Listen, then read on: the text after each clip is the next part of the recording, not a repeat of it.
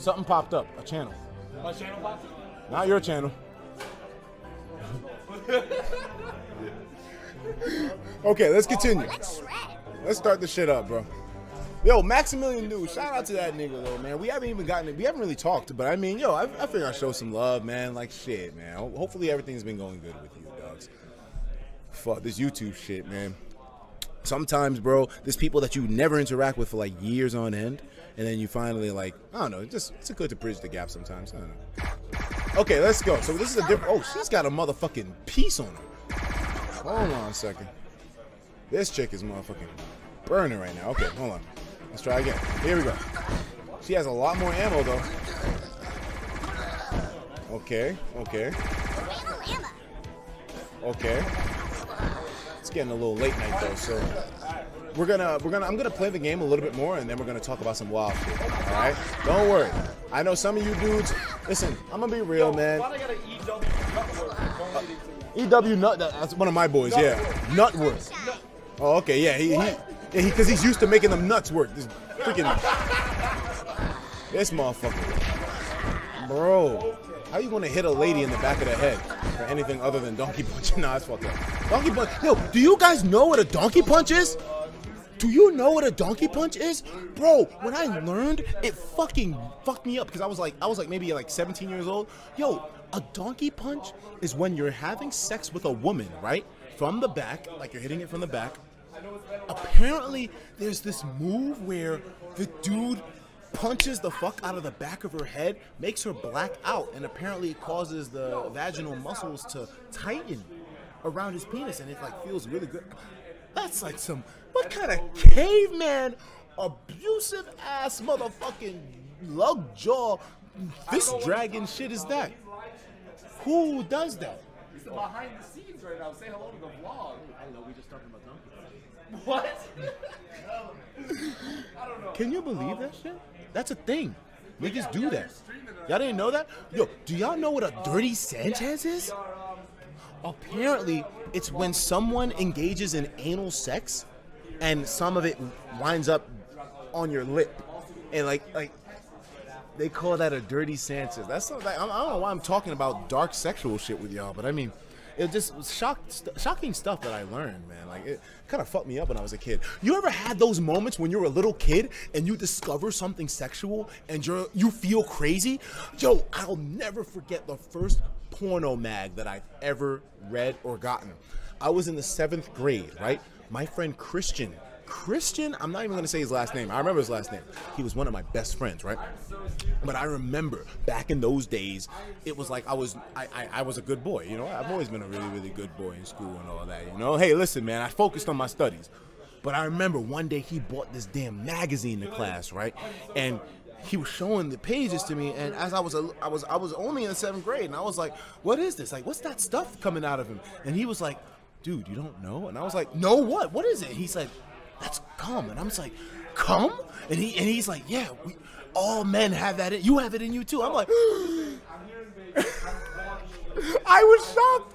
I was horrified. I was mortified. I was like, why is that a thing? That's so disgusting. Like, why is I'm not, listen, man, this might be a little TMI for y'all, but as a young lad growing up, I discovered sex in the craziest way possible, man. And I even, in class at one point, I thought that sex and intercourse were two separate things. I thought you could have sex without intercourse. It's a long story. I don't want to go too deep into detail. We're supposed to be playing Sleeptight, but I mean, damn. I had some naive-ass moments when I was a little kid, man. I wish I could fucking go back and change that, man. I must have looked like a goddamn dumbass. Fuck my life. Yo, dude, I didn't believe it. At that time, I didn't know about ejaculation. I didn't know about orgasm and sperm and semen and all that. So it was just like, I read this. Imagine reading a book with no context, and you see a dude shooting white lines on a woman's face. It was an eye-opener, and I'll never forget that shit, man. Shout out to you, Christian. That was a damn good mag. He let me take that shit home. I wasn't even masturbating. That's how naive I was to it. I just had the magazine. I was just like, wow, this is crazy. How are they doing this? And I think like maybe 2 months after I masturbated for the first time. It was the most ridiculous shit, bro. I don't know why I'm sharing this with y'all. Maybe it's because I ain't got nothing better to do. Oh wait, we do. Let's play some Sleeptight. All right, let's fucking go. Y'all ready to continue, man? Resume. Let's continue blasting motherfuckers. Little boy got his ass killed, so let's see what we can do here.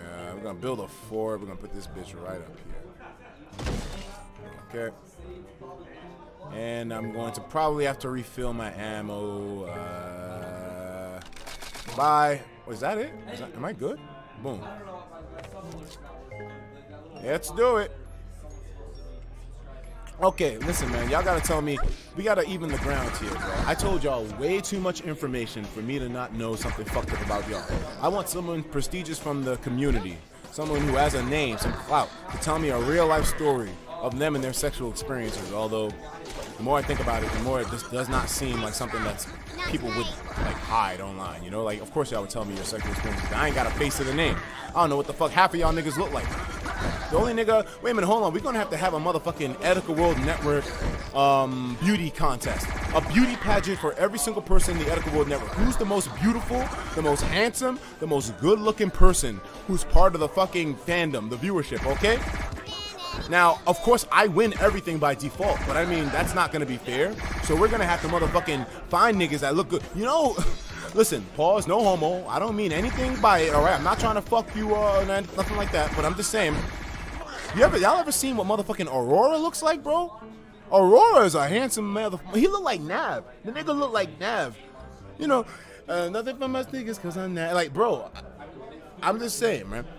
But I mean, I would beat him, of course. But I mean, hey, the motherfucker look good, okay? I'm just being real. Listen, if like I'm not uncomfortable with my sexuality as to where I cannot compliment another man's appearance, okay? There's nothing gay about that. Even if it was gay, who cares? So it's gay. So what? Nigga, everybody's gay nowadays, man. Everything can be gay. Who cares? Stop being judgmental. Y'all motherfuckers are jumping to conclusions and shit. Anyways, let me continue the motherfucking stunt out here. Y'all dudes are making me pissed off right now, man. Oh, we gotta spend everything, right? Can I get another fucking bed? We're gonna get a turret. Yeah, why not? Close that shit. Where's the turret at? Oh, I gotta build it. Whoops. Nigga, I'm about to run out of ammo or what? Oh, no, I'm good. Blasting niggas. Fuck back. Let's see here. Yo, we got Anacross in here. What's going on? Welcome back to the stream, Anacross. Yo, my bad about earlier. I know I kind of missed your donation. I feel bad about that shit. My bad. Saying, isn't that around the time where you tried to fuck a grapefruit? No, it wasn't a grapefruit. It was peanut butter.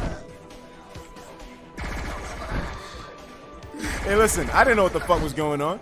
Sexual inexperience, man. You do the darndest things. I know some girls. Listen, I'll tell you something. I know some girls in real life stories that told me, oh yeah, when I was first discovering my sexuality, I just used to like take random shit and just shove it straight up the vaju, you know, like fuck it. Let's just see what this does.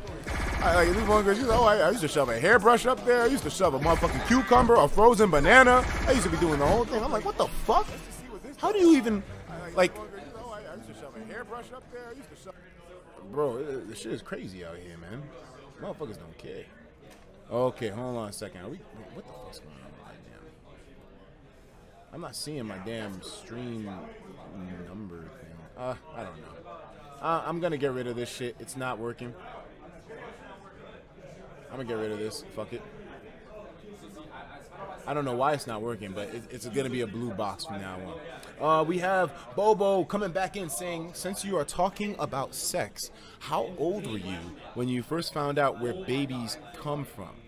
It was around the same time. Like, I mean, it was like I was 14 years old. A lot of that stuff was sort of like kept away because my mom, she was a good mom. You know, she was able to keep me away from all that perverted shit. But of course, going to a damn school where other young men are, yeah, it was gonna come out eventually, bro. And I remember it was around the same time when I started masturbating, when I started fucking watching porno, reading pornos, motherfucking looking up shit. Man, then it all came together. It was like a goddamn revelation. And next thing you know, it was like boom. That's where babies come from. It was a fucking listen.